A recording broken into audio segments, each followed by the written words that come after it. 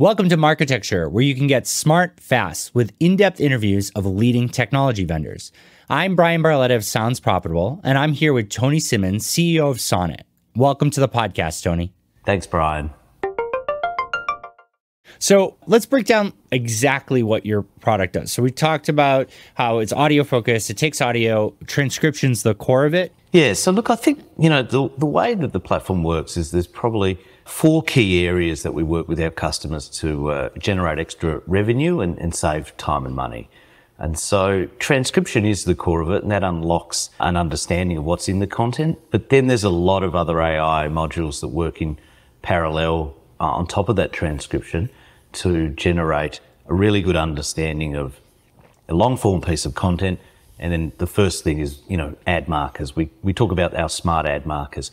Where is the best place that we can put an ad marker and not have to rely on an ad ops person doing that manually? So you get a time saving because the system's incredibly smart, and it can understand who's the host, who's a guest, what's the question, has the topic changed, where's a good gap, is there a jingle, non-verbal cues, and essentially go, these are great places to place an ad. They're going to be seamless for dynamic insertion. And each marker then is tagged with not only this is a good place, but it's got all its brand safety information, brand suitability information, and any other tags that are relevant to that marker. So smart ad markers work on definitely saving time across your ad ops team, but also being able to say to the advertisers, hey, look how good this place is for you to be advertising.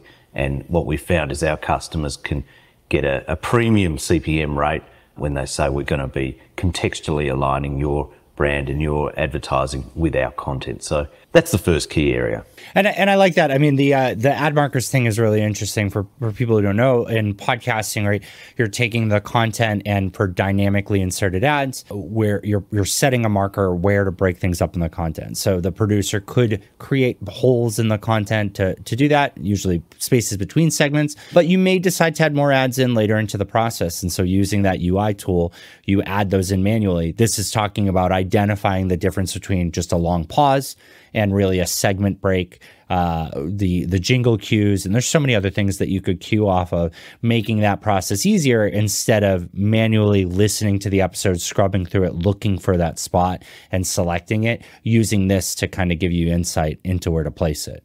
Yeah, that's exactly right. And for publishers, if they bring on a new show and it's got, hundreds of older episodes or, a really big catalogue, the ability to be in market with all of these mid-rolls tomorrow rather than having to wait for a team to do that manual process means that they can start paying back that show in 24, 48 hours as opposed to however long it takes their team to go through and put all these markers in. So speed to market, getting the money flywheel moving really rapidly means that you get a really good payback on your content. Thanks for listening. To hear the complete interview, subscribe at marketecture.tv.